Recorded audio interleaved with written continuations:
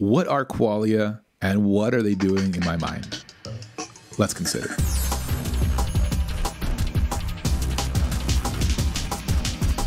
Hello, philosophers. I'm Chico. Welcome to the Philosopher Show, where we consider the greatest questions of human history. So far, all I've really looked at in this playlist is materialistic philosophies of mind, right? Philosophies or theories that have said that the mind is nothing but either something physical or the mind doesn't exist and only physical things exist, or really material things, I should say, because we'll see an emergentism that John Searle wants to say that non-material things can also be physical. But in any case, all we've looked at is materialistic views. Qualia arguments are meant to disprove that, to show that the mind exists and must be immaterial, whether it exists as a group of properties or it exists as a separate entity or whatever it is. And I think it's important to note before we even get started, most people that use qualia arguments today are using it because they think it proves dualism is true, right? They think, and dualism, when we're talking about mind-body dualism, I'm going to make another video that's on what dualism is. But as sort of a quick synopsis, dualism is the idea that the body, including the brain, are material as a material entity. The mind is a separate and distinct immaterial entity, and it uses the body but is not identical to the body. So there's dualism, and people have used this argument against materialistic views of the mind, thinking that it proves dualism because dualism, for the past, 30 years or so of philosophy of mind, the two options in town have been a materialistic view and a dualistic view. There are actually a lot more views of mind that are possible. Emergentist, hylomorphist, idealist, right? There are all these different views that are possible, and yet people, when they look at these qualia arguments, think that you're going to be a dualist. So just a heads up, that's not exactly what this does. What this does is just to disprove materialist views of mind. So what we could say is that it argues for an immaterialist view of mind, the idea that the mind must be not material. Not to say that it's something separate from the brain, but maybe it's a property of the brain, maybe it's dependent on the brain, maybe it's a principle along with the brain, and maybe it is a separate entity, like the dualists say. And heads up, if you're taking a philosophy of mind class, your professor's probably going to think that, or is going to present it like the only two options here are materialism or dualism, maybe with panpsychism as like an oddball third one in there. But yeah, most philosophy professors that teach these courses don't really go through all the possibilities, but we will. So you are in luck. But what are qualia arguments? What is a qualia in the first place? We'll start off just by looking at the three big arguments for qualia. The first two being kind of like different versions of the same, and then we'll look at the third one, and then I'll give you the gist of qualia arguments, and we'll go from there. In Thomas Nagel's famous essay, "What is it like to be a bat?" He says something like this. It's been a long time since I've read it, so I think it's "What it's like to be a bat" or "What is it like to be a bat?" I can't remember. But he says the bats experience the world through echolocation, right? They experience the world by making sounds. The sounds vibrate back to them, and then they get a mental map of what's around them, okay? And typically when we think about that, I picture like sonar, right? I picture like a submarine and and then those things bounce back and you can see, but that's a visual interpretation of echolocation, right? I'm picturing visually things going out and coming back, and then a screen displaying a map of what's out there. That's not what echolocation is, right? Echolocation is a different kind of experience. It's not like a visual experience. So now imagine you become a bat expert and you know everything about the bat brain. You have dissected it to, the last neuron. You know exactly what happens in the brain when a bat experiences a rock in front of it through its echolocation. Do you know what it's like to be a bat? Do you know, from learning all that about the brain of the bat, do you know what it's like to experience echolocation? Seems like you don't. Well, here's a similar one from Frank Jackson, which is interesting because Frank Jackson, who put forth this argument, like took it back and doesn't believe it anymore. But I don't know. Like I think he's wrong to take it back. We'll see. Consider a scientist named Mary. Now, Mary was born and raised in a black and white room, right? Could not see any colors. Everything somehow was just colorless in this room. And Mary became a brain expert, and specifically became an expert on what the brain does when it sees color. How does she do this? I don't know. Let's say that she can see out like a window, but everything is black and white through that window, and then she can, put her hands in those gloves, and then she can operate on stuff. So she's become an expert on the human brain. Makes more sense. She learned it off the internet. Let's say that. The internet, but it's a black and white computer. So she knows absolutely everything that happens in a human brain when a human perceives red, the color red. And then one day, magically the door opens, she walks outside, and she sees red for the first time. Has she learned something new? Seems like she has, right? Even though she knew everything about the brain when somebody sees red, now she's actually experienced red. That means it seems like that's something additional. And finally, the third argument are zombie arguments. And zombie arguments go something like this. Imagine a possible world that is physically identical to our world, except for people have no experiences at all, right? They're doing everything that they're doing right now. Like I'm doing everything I'm doing, talking to you on this video and looking at a camera cap right now and things like that. I'm moving around and everything, but I'm not actually experiencing anything. I'm more like a robot that is just going through these motions and, getting stimuli, but is not actually feeling anything when the stimuli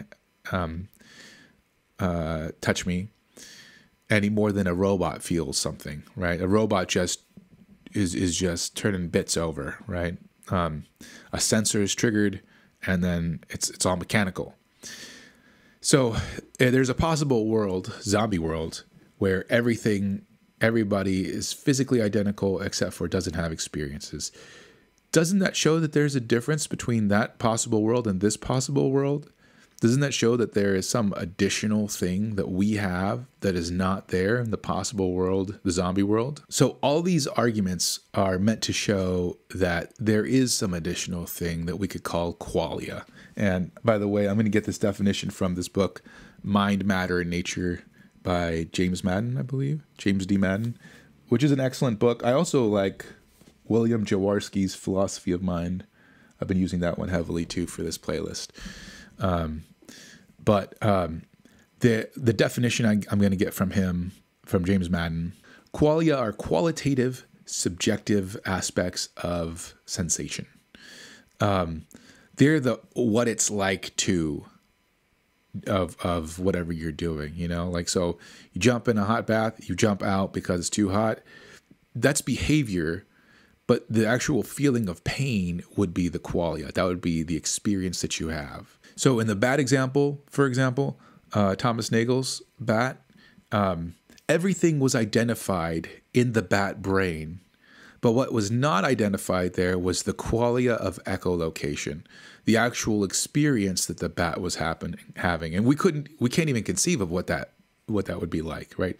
A duckbill platypus can experience electric impulses, right? It can somehow, right? It doesn't see them, but it senses them and it can act on that. What is that like? We can't even perceive it. We can't even conceive of it. In the Mary example, the scientist, Mary knew everything. Mary identified everything that happens in the brain when the color red is seen. And yet what was not identified was the qualia of experiencing color, right? You can look in the brain anywhere you want to, and you're not going to see that perception somewhere, you know? I look at a bus, and you can look inside of my brain, and you're not going to find a little bus. So even though you can tell what's happening in my brain, what's not there is the qualitative experience, the subjective qualitative experience. So qualia arguments go something like this. Qualia are immaterial mental properties that exist, and there are two supports here. The first one being knowledge arguments, which are like the what it's like to be a bat, and Mary, the colorblind Mary, or the one who was raised in colorless world. Qualia, like the experience of echolocation or color, are not located in the brain. You can look in the brain at all you want to, but you're not going to find those things. Two, in a different possible world, a physical brain could exist without qualia. So therefore, there must be something different there, something additional that we have called qualia. Therefore, the mind is an existent immaterial entity. So those are qualia arguments. And I have to say, I think that they are pretty impressive, right? The fact that you have an experience and there's nowhere in the physical brain that can account for that, right? Maybe it can account for the arising of the experience. You know, maybe the experience emerges from the neurons moving around or something like that. But nowhere in that brain is that experience. So how can you argue against that? Well, the first objection I can think of is a reducibility objection. So when we look at water, we experience, you know, clearness and wetness and all those kinds of things. But we don't experience H2O, and yet nothing exists except the H2O, right? So maybe the same thing is here. Like, we experience qualia, but the only thing that really exists there is the brain, and the qualia don't really exist. But if you think about the analogy doesn't really hold here. Like, water, sure, we have this experience of water, but water is made up of H2O, right? It's not like qualia are made up of neurons. It's not like when you look at a qualia, then you start breaking it down, you're like, oh, look, there's that neuron, and there's that neuron, right? So you couldn't say that qualia are reducible. Maybe they're dependent upon, but they're not reducible to brain configurations. A further problem is, you know, when we look at water and we experience it the way that we experience it, you could say, oh, well, that's just an illusion, right? Like, that's just the way we see it, but that's not the way it really is. The way it really is just these hydrogen-oxygen molecules. But if you want to say that qualia are just an illusion, well, what's an illusion? An illusion is a subjective, qualitative experience. So by saying that qualia are an illusion, you're just saying that qualia are qualia, right? You're just proving that qualia exists. So I don't think that's going to be a good argument. A second objection that we could hold is that descriptions of the brain, like Mary and our bad expert might have, and descriptions of the mind, like, or I should say qualia, you know, are just two conceptually distinct descriptions of the same thing. But that doesn't prove non-identity. It doesn't prove that the two things aren't identical. So, for example, this is from philosopher Andrew Melnick. Imagine I get a case of amnesia and I forget my own name. I forget who I am and everything. I wake up the next morning and I read a newspaper. The newspaper says, Chico is about to get executed for crimes against humanity. And I say, oh, wow, sucks for that guy, right? Now, here I have a description, Chico being a guy who's going to be executed. And here I have a personal experience of myself, right? And those are two different things, and I at first don't know that the two are identical. Even though it's counterintuitive, the two are identical. So maybe that's what's going on here. Maybe it's just that the description of the brain that we have from Mary is epistemologically different than the qualitative experience, but it's still describing the same thing. The problem with this objection, I believe, is that the point is not an epistemological one. It's an ontological one, right? The point isn't that Mary just learned some new way of thinking about the same thing. The point is that there's something there that isn't the material brain. You know, maybe it's dependent upon the brain, maybe it's not, but it's not the material brain. Or again, the point about echolocation isn't that there's a way of conceiving of the bat brain that we just can't do, we can't conceive of. The point is that the bat brain there does not, there is no qualia, but there must be qualia, right? The qualia doesn't exist in the brain, and yet qualia exist. So again, it's not a matter of using the two descriptions to prove two different things. It's a matter of pointing out that there are two different things, right? Pointing out that, hey, you have a brain here, but then there's this other thing, right? Like this qualitative thing that it's not in that brain. A third objection comes from Daniel Dennett, which is that qualia are confusing. They're bizarre. They're weird.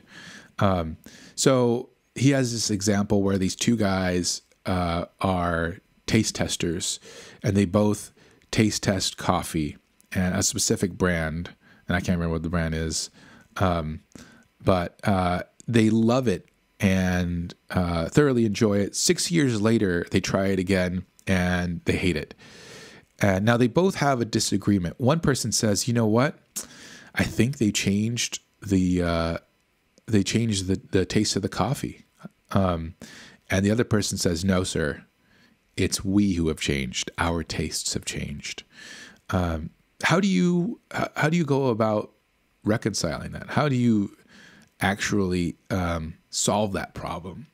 Do you go back in time and take their qualia and compare it to their present qualia and see, are their qualia the same or not? No. What you could do, though, is you could have taken 6 years ago a sample of the coffee mixture and done a scientific study of their taste buds, and then 6 years later do a new one of both and then compare the two. So Dennett says, like the objective stuff, that's the stuff that we can actually use. The qualia, those are things that are just bizarre. The huge problem with this objection is it doesn't really prove anything. All it does is to show you that qualia are weird. That doesn't mean they don't exist. It doesn't even try to argue that they don't exist, right? It just argues that they're weird. Sick. Lots of stuff are weird, right? Like that doesn't prove anything. You could further this objection with we'll say this is a fourth objection, I believe. Are we on 5 or 4? 4. And say, okay, so qualia are weird, and what do they prove? What do they show us about behavior? Do they explain why people do certain things? Why people say that they like something and then later on say they dislike it or something like that? No, the taste buds and the physical constitution of the coffee, that would show you a difference, but the qualia don't add anything to that story. Therefore, why posit that they exist? And this, I think, shows a huge misunderstanding with philosophers that qualia are not posited, right? It's not like I'm saying, I'm going to posit the fact that I'm having an experience of a blue wall right now, right? No, qualia are datum, right? They're data, excuse me. They're things that are to be explained, not things that we posit in order to explain something else. So this objection totally misses the point, right? The point is that we have experiences, and now we want to explain, like, well, where do these things come from? And this is similar to a final objection that I'll consider, which I found on Twitter. I can't remember who the philosopher was, but the objection was, and by the way, I'm not on Twitter anymore. I just couldn't handle it anymore. But the objection was, why are we still talking about qualia when nobody can even tell me what qualia really are? In other words, we can't define what a quale is. Quale is the singular term of qualia. It's Latin. I don't know why people decided that they need Latin, but if you can't define a quale, then this argument goes, then they are discounted from things that you could say exist, which is a horrific argument. I mean, there are a lot of things that you can't define that clearly exist. Existence itself, right? I say something like, I exist. Can you define existence perfectly to a place where, like, it's distinguishable from all other things? No, because every time you do, you're going to be like compare me to things that don't exist. What doesn't exist? Well, unicorns. Well, unicorns, at least they exist in your mind, right? Like, compare me to something that doesn't even exist in your mind, something that is nothing. Well, nothing doesn't exist, right? Nothing is not a thing. So I can't compare it with something. So to try to define existence really is impossible. What you can do is just point to things that exist and say, hey, that thing right there, that thing is doing it, right? Or you can point to things that exist outside of the mind and say, hey, look, that thing right there, it's existing in a way that unicorns are not existing. But unicorns exist like mentally, and so does that thing. Just that thing exists outside the mental. Yeah, just because you can't define a thing doesn't mean it doesn't exist. There are plenty of things that we can't define like that. This is something that I would say probably you would call mental ostensive definition, something that you just point to and say, yeah, that thing, that's what I'm talking about. So qualia, I might not be able to define what they are, but I can say, hey, you're looking at me right now, right? You're experiencing a blue shirt and a very attractive Latino man, right? That's what I'm talking about. Those are qualia.